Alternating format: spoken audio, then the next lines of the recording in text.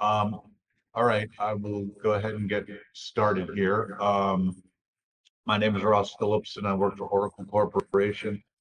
Um, Daniel Smith is works for Apprentice Solutions. He's my co-presenter. He's in the session with me here.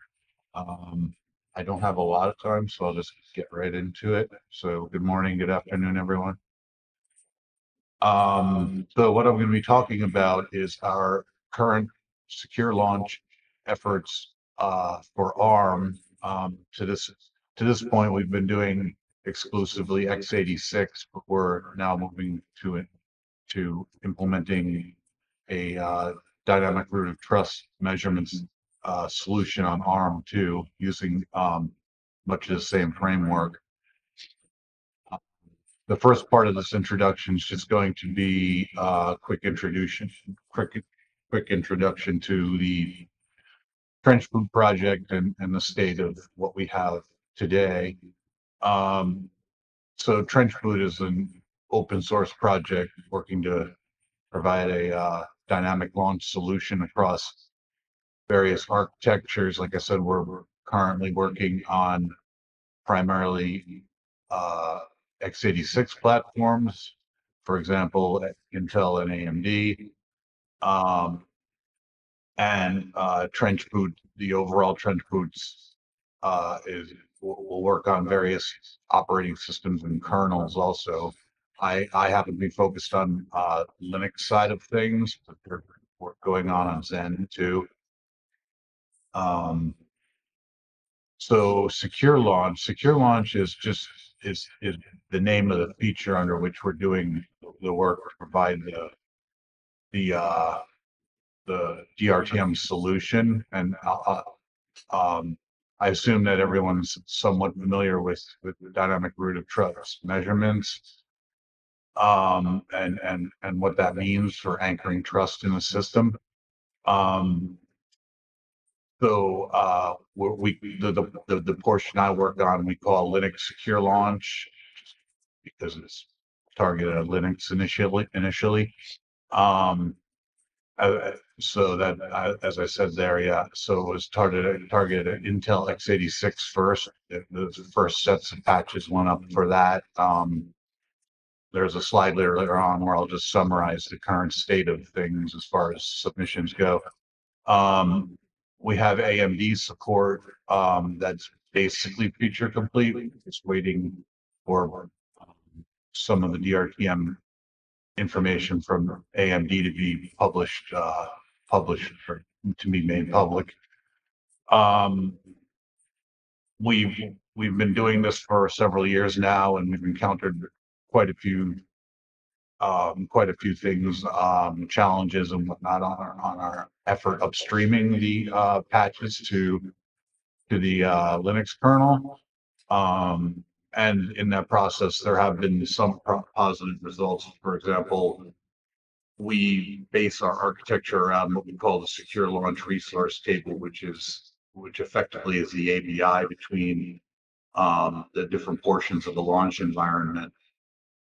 And what we're finding is that the work we've done for x86 is also translating well across other architectures as we start to dive into doing the work on ARM. This diagram is a basic overview of how things work today on, say, an Intel x86 system. I'll just kind of go over it quickly because you'll be able to see how this translates into what we plan to do on ARM. So there's the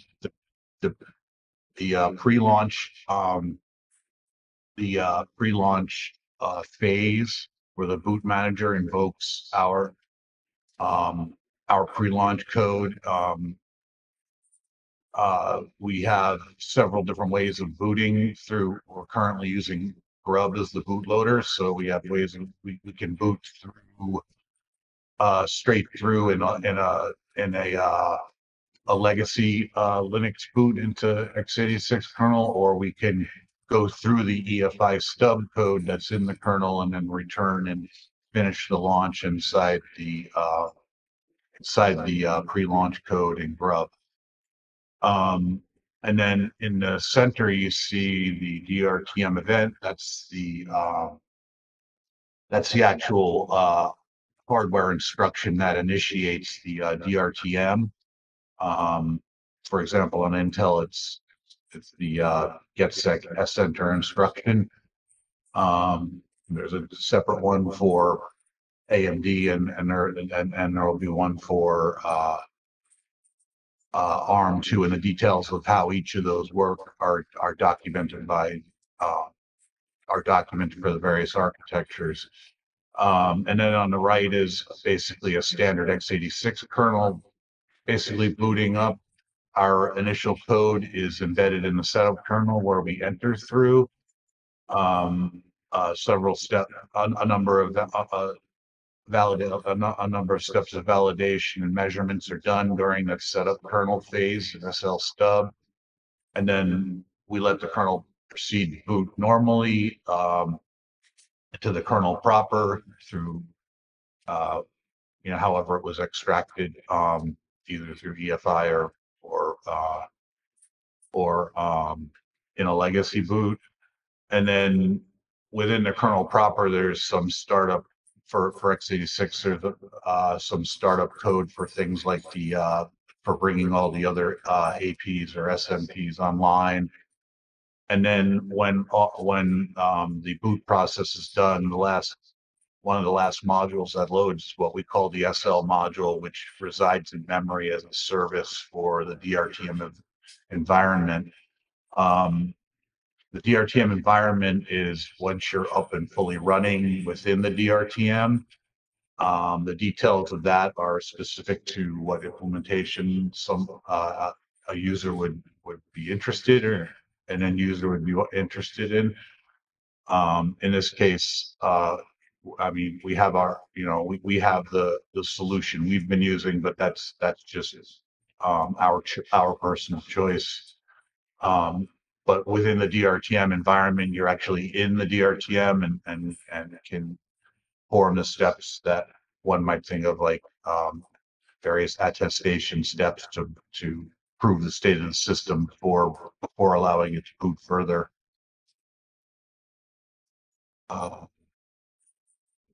So kind of switching away from what we've done so far on x86, this is just a reminder slide of the ARM exception levels and states, which will come in a little later when it explains which pieces of the ARM solution reside at which exception levels.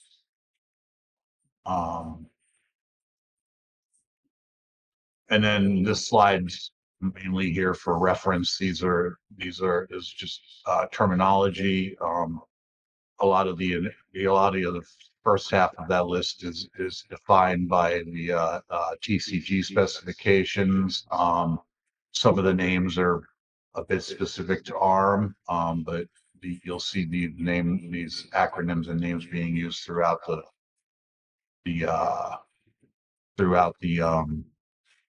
presentation, but they're all just summarized right here. The most important ones we're going to talk about are the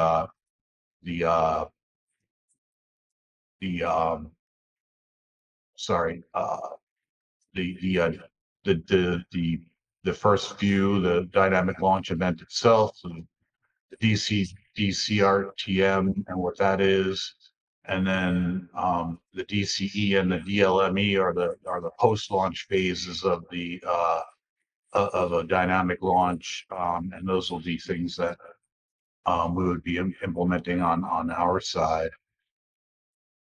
And then things like normal world and secure world refer back to the way exception levels are broken down on ARM.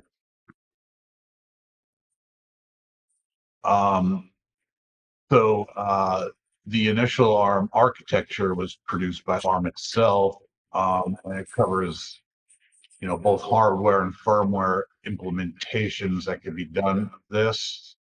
The initial designs and implementations will be firmware backed, because that could be produced and put on a system that doesn't currently have hardware support for doing a dynamic launch. But the expectation is that the next generation of chips will provide a hardware backed solution, which is where we ultimately want to get to.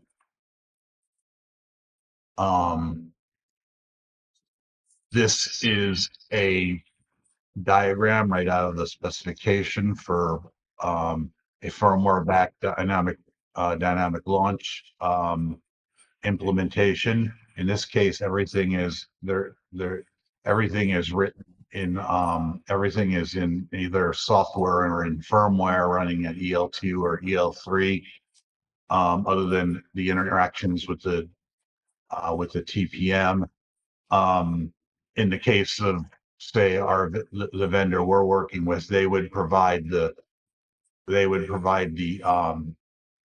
component called the DCRTM that's in secure firmware, and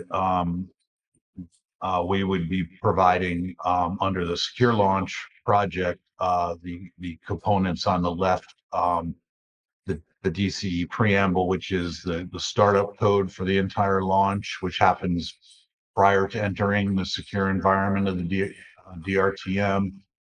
And then post-launch, it returns back to a component called the DCE. In this case, since we're in EL2, that would be what was earlier called the normal world DCE. There's also a potential concept of a secure world DCE where the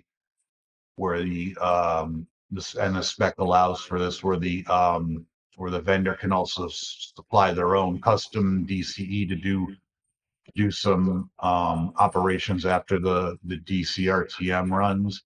I do want to note that it is the DCRTM that initiates the dynamic launch event and puts you in the DRTM.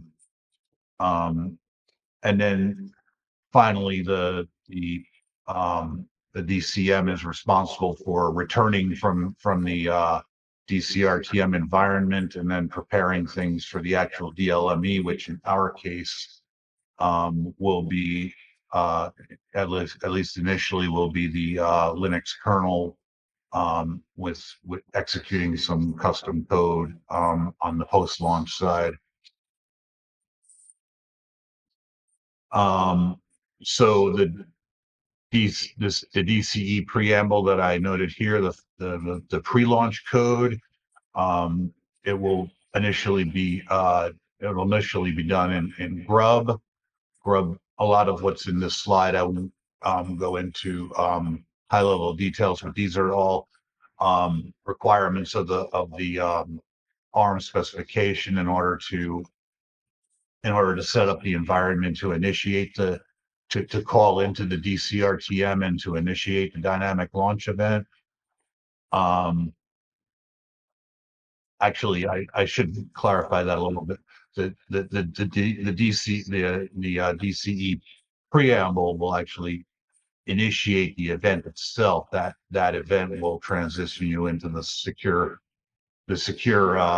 world DCRTM code, which is the firmware implementation of the DRTM. So the DCE preamble will do all the steps necessary to set up the environment as per the spec. It will also and I'll talk a little bit more about the SLRT. It will also populate the SLRT, which is basically all the information and the ABI between the pre-launch world and the post-launch world. And then ensure that the state of everything's everything's in the correct state for initiating the dynamic launch event, which will then transition into the secure firmware to complete the event or the launch process. I wanted to cover this. Well, we wanted to cover this this area of memory is defined. The DLME region is where the DLME image is actually loaded into memory. In this case, our Linux kernel. And then the DLME also contains this data region for conveying information to the DRTM and other parts of the launch process.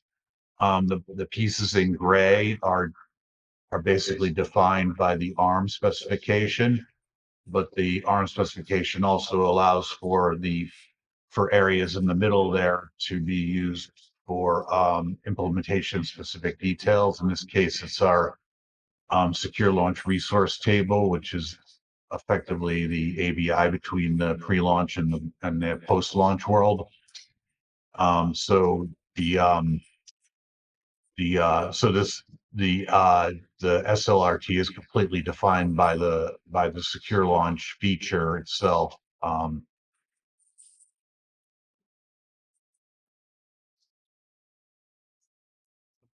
And as noted in the earlier picture, we will be not only providing the preamble code, we also provide the normal world DCE. This is the DCE is the dynamic configuration environment that runs after the DCRTM has set up the measured launch environment and is ready to return back is ready to return to code running within the newly established DRTM.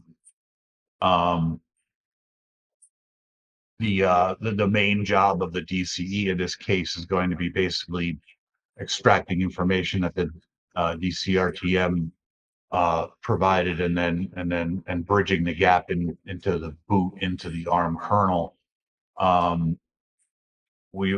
This is a future consideration. We don't really have to cover this yet because there is no hardware implementation or an implementation of a secure world DCE.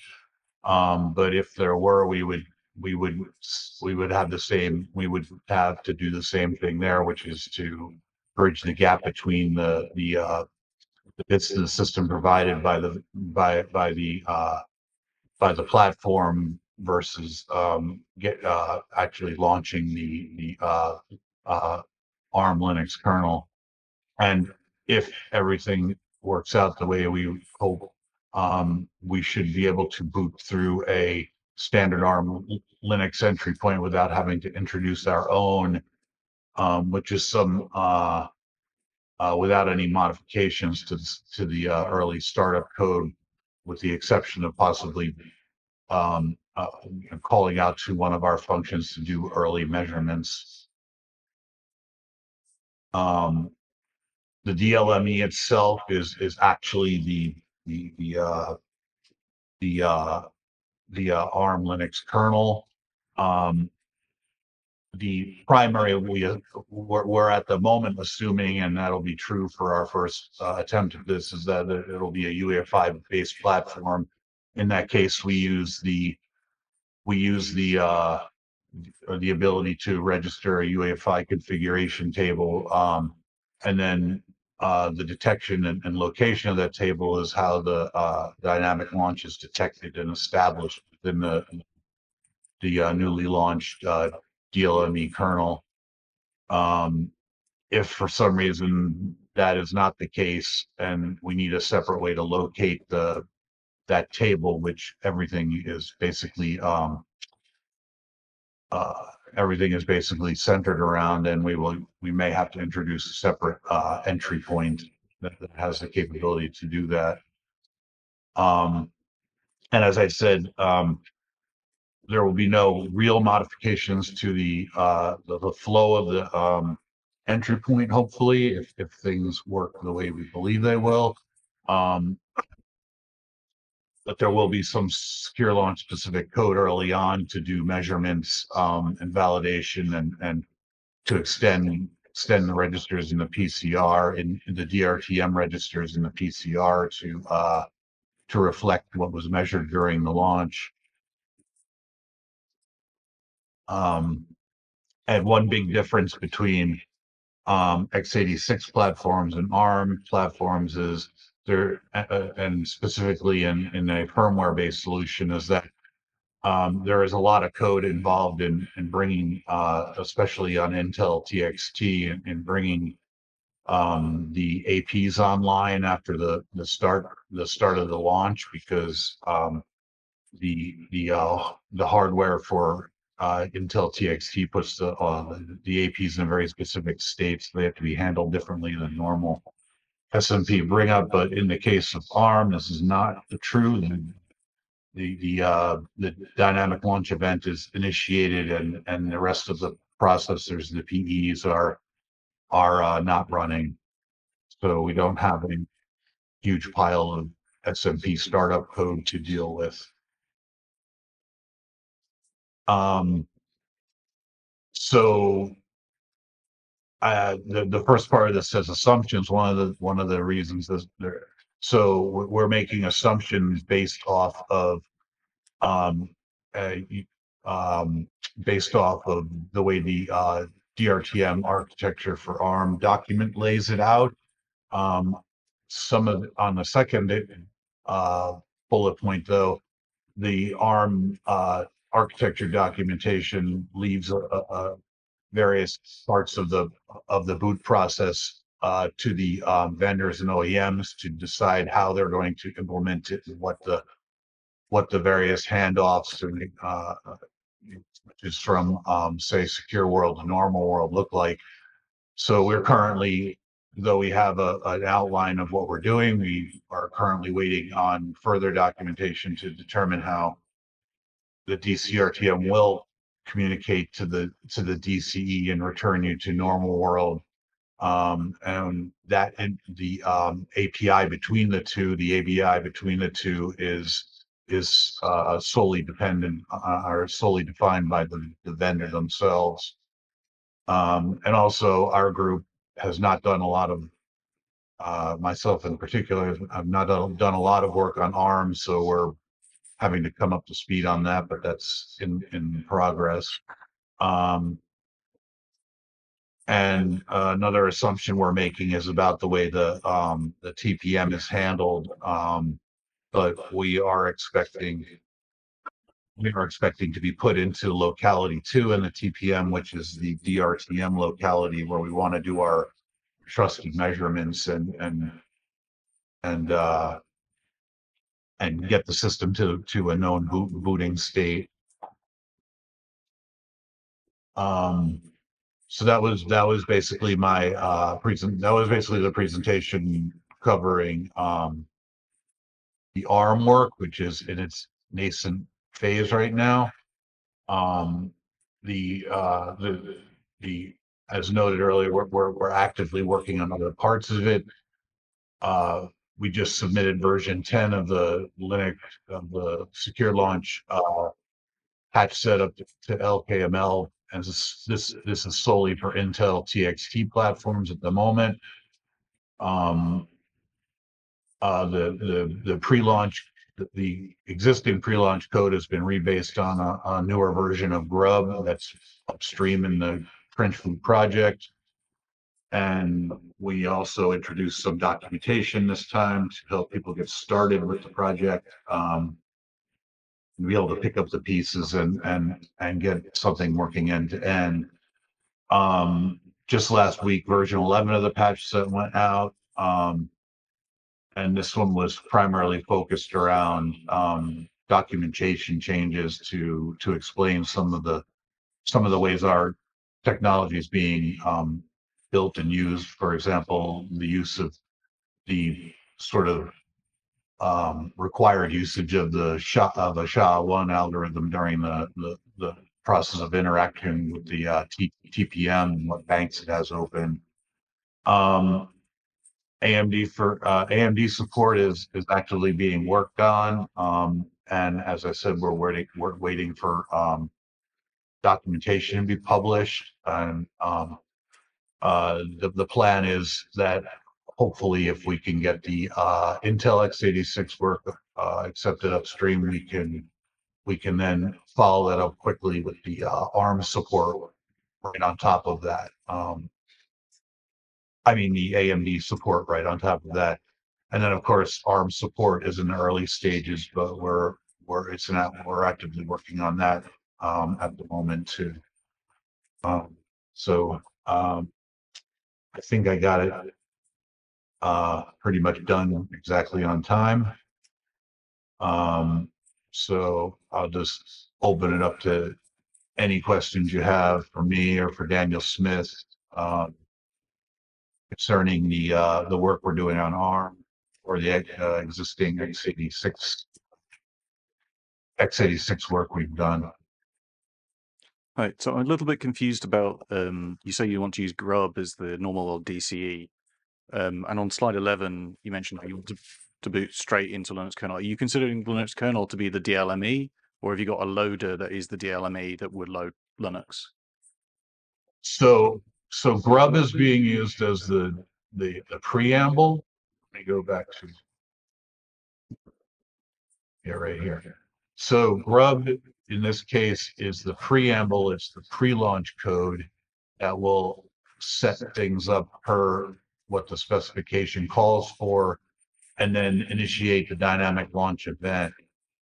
The thing that we're calling the normal world DCE, which is below that on the left, is again that would be produced by us, written by us in the Trench Boot / Secure Launch project, but that is the actual post-launch code that the firmware-backed DRTM will eventually call into or return control to after the actual DRTM has been established by the secure firmware running in EL3. And then finally, in this case, mostly what the normal world DCE is going to be involved in is setting up the environment so that I can do a clean boot into a DLME kernel, which in this case is a ARM64 kernel with hopefully an unmodified entry point. Okay, so that's the bit I'm trying to catch up on, because the way that the DLME entry point is specified is incompatible with the ARM64 boot protocol. So if you want to do that, you will absolutely require a shim as the DLME entry point that then moves on to the ARM64 kernel. Can you repeat that? So the DLME entry point is defined differently has a different protocol from what the ARM64 boot protocol says. So it says, for example, X0 contains a pointer to a bunch of data, X1 contains something that's different to the ARM64 boot protocol, which says X0 contains the device tree, blah, blah. Those are just completely incompatible. And I don't think in the upstream kernel we want to add a separate entry point specifically for DRTM. I think we would want you to have a shim loader that manipulates whatever and hands over if you want to use a standard kernel. So where's right? So let him finish first. Pardon? No, sorry, go ahead. The assumption so far was that we would use the normal world DCE to do that. If a separate entry point is needed in the DLME to handle, if we can, even though when returning from, say, the DCRTM, you're left in a certain state, part of the point of the normal world DCE is to turn around and change that state and prepare it for an unaltered entry into the ARM64 kernel. Yeah, so I'm not sure if I'm answering your question. So what I'm trying to get across is that the way the DRTM spec is written, it is the responsibility of the DLME to boot into whatever you want. The DCE is to put it into the spec specified in the DRTM spec for the handoff to the DLME, and that's very explicit. The state that you have an entry to the DLME is different to the state we want an entry to Linux, so you will need a shim there. Right, and if that is the case, then we would have a shim that would basically do something similar to what's done on x86, where its primary job is to do whatever steps that are required by the specification, and then jump off to the standard ARM64 entry point, and then possibly in that early phase, or possibly a little bit later on in the DLME, is when the measurements would be taken and the logs and TPM would be updated. So if I can jump in here for a moment. We are jumping into into technical details. So move the discussion offline if possible. Okay. All right. Go ahead. Next question. Next question. No questions. Nobody is interested in further comments. Oh, Art has questions. Okay, nice. So looking at this from a bit higher level, it seems to me that all this logic that you're introducing here to do the dynamic launch could be part of the kind of switch from boot to low-level reboot that happens when you do exit boot services. And a lot of this functionality seems like it should be part of the system firmware rather than be a separate component that runs on top of EFI protocols in the beginning and then pivots into something else. So yeah, this is also something we should probably take offline, but yeah, it looks to me like copying the x86 design so far, which has many different boot variants and modes to support, is not necessarily the right template to reuse here. Okay, thanks. Well, I mean, obviously we're... Sorry, go ahead. Oh, go ahead. Go ahead. I was just going to say that part, you know, this is early design period for this, and one of the things we are more than happy to entertain is any feedback on how it might be done other ways. So just to comment on that. So I was actually part of a reviewer and contributor to the DRTM spec for ARM. So one of the things that was guiding that was to actually make it look as close to the x86 approach as possible, and gain the, maybe address a few shortcomings, but for the most part to try to make the two look the same. So I was also a reviewer on that spec, and that was not a goal we had internally, to be clear. Daniel, I think that you should talk from I mean, it was being driven by the DRTM spec, Daniel, derived from the x86 architecture. But Daniel, anyway, I think we are timed out. I think that we should move this discussion to offline. I will get contact to ARM guys and I will get in touch with you. Okay, thanks a lot for joining us this year.